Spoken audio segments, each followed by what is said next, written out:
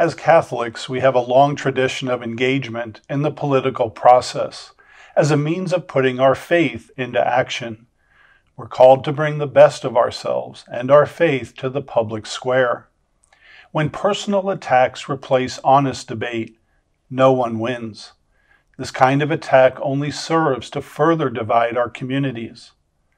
As Catholics, we must model a better way. All are invited to take the Civiliza It pledge as a way to promote civility, to love our neighbors, and to build community.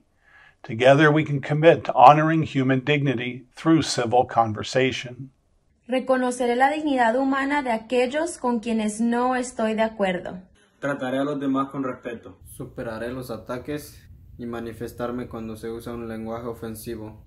Basaré mis puntos de vista políticos en el Evangelio y en una conciencia bien formada, orando, conversando, estudiando y escuchando. Defenderé mis convicciones al mismo tiempo que escucho y trato de comprender las experiencias de los demás. Compartiré mis historias y experiencias. Diré la verdad con amor.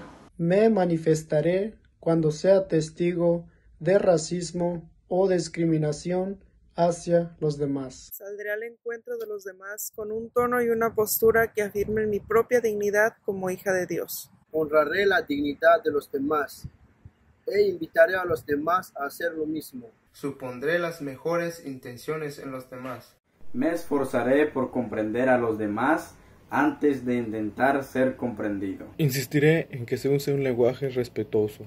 Pondré en práctica el amor y la compasión. Please join us in this important mission. Take the pledge at civilizeit.org, and may God bless you.